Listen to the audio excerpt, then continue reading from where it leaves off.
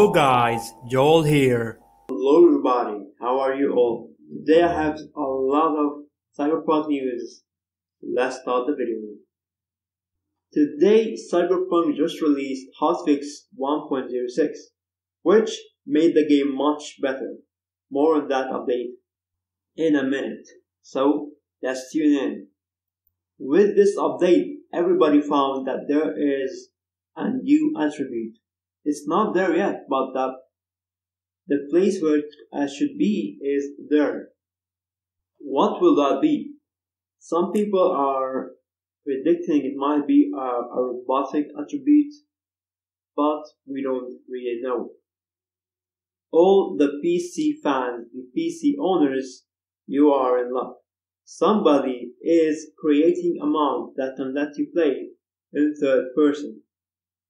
That's amazing. Of course, I'm a console guy. I don't have the best PC, but still, I'm happy for the PC owners. I actually love first person more, but I think that's a good thing for PC owners. Also, a legendary weapon from The Witcher 3 was found in the game. It might be a spoiler, so I won't say about it.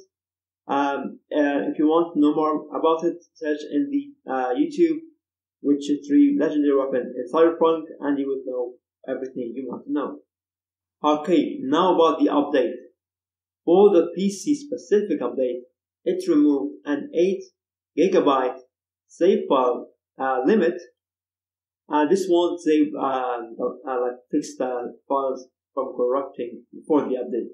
The console specific are improved memory management and stability will result in fewer crashes. Quests, not really important because I know you're not into that, but hey guys, thank you for watching. I hope you enjoyed. If you did, please subscribe down below, and I'll catch you in a future video.